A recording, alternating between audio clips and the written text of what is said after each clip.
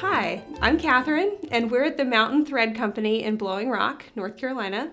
And we've had some videos showing you how to get started on a coiled rope basket, setting your machine, choosing a thread, and most importantly, choosing a good quality rope. So today what we're gonna do is we're going to start a round basket by coiling rope and zigzag stitching. Now the first thing you need to keep in mind is your zigzag stitch needs to actually be kind of precise. So if you have two layers of rope coming together, you're gonna land a zig on one piece of rope and a zag on the other. It's a little bit of a different way to think through a zigzag stitch. But as your rope is coiled up, the zigzag stitch is what's gonna hold one layer to another. So we have a zig here and a zag there. All right, I'm gonna show you the ropes. All right, the first thing we're gonna do, we're gonna start with the cut end of the rope, and it's okay if it's a little bit frayed. That'll actually fold in pretty nicely. So you take that cut end of the rope and coil it up pretty tightly. You want that beginning coil to be about 1 inch across, and I'm gonna flip it over this way. This is actually pretty important. You want that beginning coil to look like the letter Q. So the extra rope is gonna come down and to the right of that coil, the letter Q.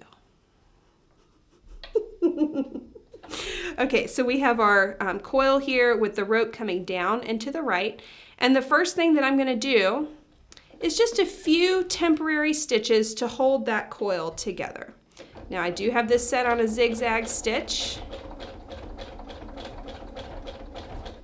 And we're gonna go across kind of like a plus or a T.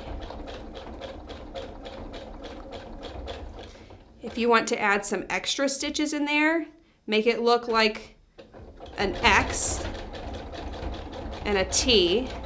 So you have a lot of stitches just kind of temporarily holding that coil together. We call these basting stitches. Okay, what we're gonna do now that we have this coil basted pretty well, is back stitch and go to the very center of the coil.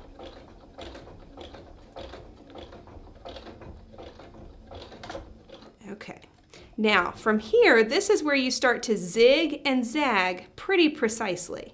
So I'm gonna do a few zig and zag stitches and start moving my fingers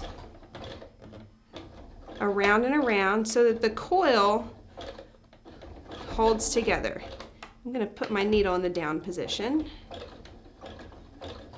Okay, and I can pivot as I need to get a lot of zigs and zags right in there. Now it might feel a little chaotic, a little messy, but that's okay. You're trying to hold lots of layers of rope together, and there's gonna come a point where it starts to get a little bit easier. Okay, I'm gonna undo this. Okay. Now again, think about the zig landing on one piece of rope and the zag landing on another. And if your machine, if your presser foot here has a little notch in the middle, that's gonna be really handy because that's where your layers of rope are gonna come together. Centered right there, and your zig is gonna land where it needs to, and the zag is gonna land where it needs to. Okay, one last time around, and there we go.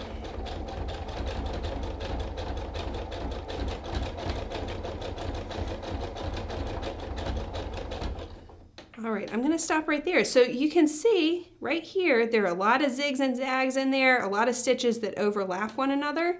And what we've done is we've zigged and zagged layers of rope together, and that is the beginning of our round coil. That's gonna make a really awesome basket.